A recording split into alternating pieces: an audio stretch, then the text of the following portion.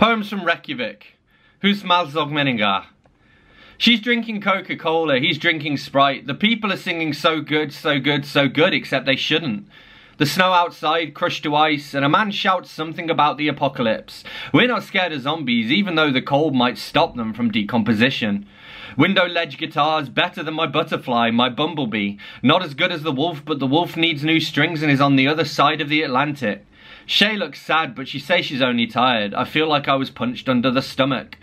Tomorrow, nature, the phenomenon and not the magazine. The walls have eyes, 10,000 books and a couple of tote bags. Yesterday live music, today live music, tomorrow live music. First world problems in the snow. Stop cancelling things, it's only the weather and not a celebrity caught in a Nazi salute or a streamer to deepfakes. I know if your car breaks down in the Icelandic countryside or you run out of fuel in the winter, you probably die or get frostbite. But I'm only here for 2 rotations and I don't want to miss what I came for. I came for love, but it cost me money and the banknotes I got are mostly useless. Nowhere takes cash, it's card only, and I'm worried about my bank account. Same story, different country. Snowbound. We almost died today. Not from the ice we kept slipping on or the snow falling from the roofs in the smoky bay of Reykjavik. Not from the cold, the biting wind that left my hands stigmatted, looking like an eczema plague made me a zombie. Not by shifting tectonics, nor by being burned at the stake as a heretic, a cis-white witch with a mother who left her baby on her doorstep.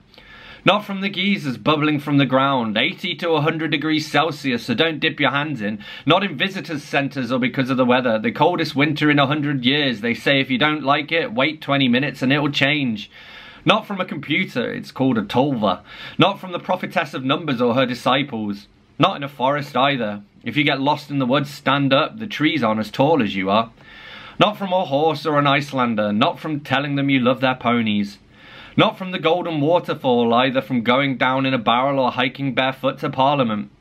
We almost died today. Our bus hit a crosswind in a blizzard and we skidded off the road into a snowdrift and our bladders burst while waiting to be rescued. Steroid cream. A man's hands are the tools with which he marks the world, the automatic weaponry he fights his wars with.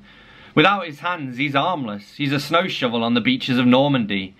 This man's hands are red with anger. Anger at another man who took his sweet time at a photo booth. The skin is flayed like the Bolton's banner, fingers cracked and weeping like a patient on a psych ward. Like an honest politician, they hurt when they bend and also they're non-existent. There's nothing but pain and information.